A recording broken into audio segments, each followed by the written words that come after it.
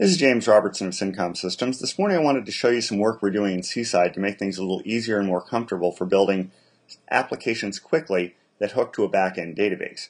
So here I've got a very simple system for blogging. I'm going to build a basic blog server in a couple of minutes. I've got a domain object here called post. I've got another one called comment, and the post has these four attributes, and I've initialized created and comments, and that means that when I get my editor form for those, I don't want to display them. And that's all pretty simple, and I'll show you how fast I can get there. So the only thing I needed to do to get this working is to come up here to blog server system, a new class that I had to create, and that has to be subclassed from active record descriptor system. And this is how I tell Glorp, the object relational mapper behind our active records implementation, to describe and define the tables. So I'd add some descriptions here to tell it what my instance variables are on the Smalltalk side and what they map to on the database side, and what their types are on the database side. Now the active record piece in the framework I'm using will pick up this type information from the database description and figure out what kind of form fields to display. So I have a similar thing here for comments, and I've got a foreign key relationship mapped out, which would also be picked up. So let's get started. Let's build a simple list viewer first. I'm going to go ahead and create a new class. I'm going to call this post list UI.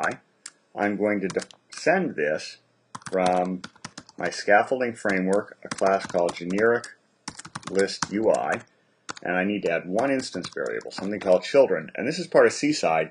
When I have a viewer, I might need children because I have multiple components that are going to be displayed. In this case, I have multiple blog posts, and each one will be displayed as a child object. So I go ahead and hit OK. The only change I need to make to this is to set children to an appropriate kind of collection. So I'll say ordered collection new, and that sets that. The only other thing I need to do is I need to give it some direction as to how to display things. So I tell it what objects you're going to display, and I'm going to say return me your superclass's implementation of objects, but as a sorted collection. And since this is a blog, I'm going to assume that all the objects should be in reverse chronological order, sorted by that created date. And that's really all I have to do here. You'll notice I got this odd-looking method called children1. That's because I inherited an accessor for children, so I'm just going to remove that. So that gives me everything I need for the post list UI. Let's go ahead and add a new class so I can display individual blog posts. So I'll call this post view UI. And I will descend that from my generic view UI. I don't need any instance variables here, and I do need to spell though. Still can't spell. There we go. Hit OK. And now in my viewer, I don't really need anything special. Eventually, if I were going to add comments into this, I would need a way to add comments, because when I'm viewing a post, I might want to comment on it.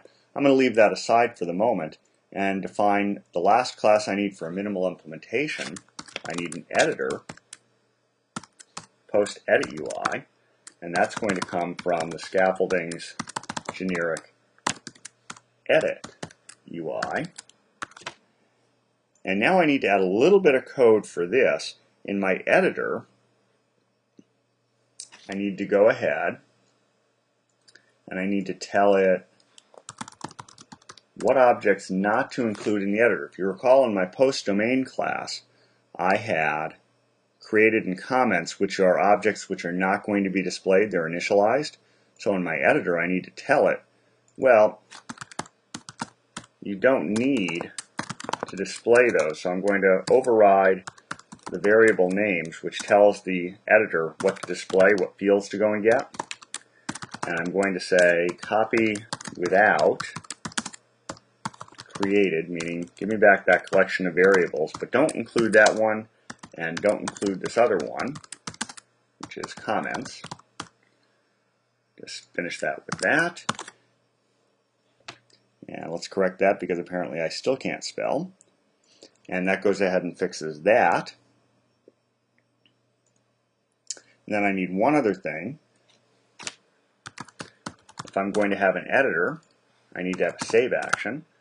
So in my superclass, it turns out that the object you're saving is stored, oddly enough, in something called object, an attribute. I'm going to tell it, well, go ahead and save, and then use whatever your superclass's implementation of save is.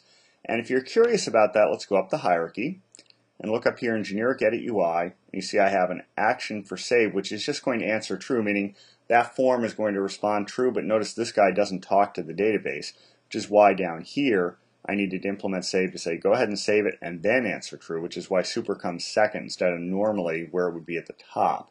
So you see this framework I've got, WA component is the basic Seaside framework, then down here I'm subclassing from that. Now I've almost done enough to get a basic blog server up. One other thing I have to do, or two really. I need to tell the server system, let's make sure those tables exist. So by sending recreate tables to the server system, it'll drop and recreate the tables, dropping them if they exist. And then I send initialize to all three of these classes. And what that does in Seaside terms, which you'll see in a moment here, and you can tell I was running through this before, but in Seaside terms that puts this here, and if I follow that, I get this. And now you see I've got a list. Obviously there are no objects in the database, so I'm going to create one. So let's go ahead and say this is a post, this is some text. Let's go ahead and hit save, and there it is. You notice it laid itself out. It already knows how to do that in a nice kind of interesting tabular form. I'll hit that and I get a nice viewer for my post, and you notice I have default actions for either edit, which will take me back to the editor, or close, which would get me out of the system, or delete, which would blow it away. So that's pretty much it. In a few lines of code and the creation of 3 classes to go with my domain objects, I've gone ahead and created a basic blog system, and that's pretty much all I had to do. If I wanted to add comments, it would be another class here that I have to add, a little bit of hookup I have to do to the viewer to give it an additional save action for the comment, but that's pretty much it. And that's how productive you can be in Seaside with just a little bit of extra glue code.